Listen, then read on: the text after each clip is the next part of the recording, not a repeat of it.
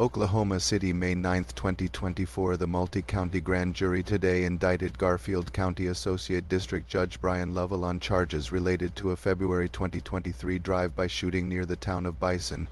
The indictment alleges that on February 12, 2023, Lovell fired a gun at the residence of his brother-in-law in Bison, Oklahoma. 2 days after the shooting, Lovell reported that a firearm was stolen from his vehicle. He faces 1 count of use of a vehicle to facilitate the discharge of a firearm and an alternative count of discharging a firearm into a dwelling. Both are felonies. Lovell, 59, also faces 8 felony counts of deadly conduct for a similar incident in Austin, Texas on Sept 11, 2023. Investigators allege he used the same gun, a Glock 23 .40 caliber, in both the Texas and Oklahoma shootings. Every person arrested or charged is presumed innocent unless and until convicted in a court of law.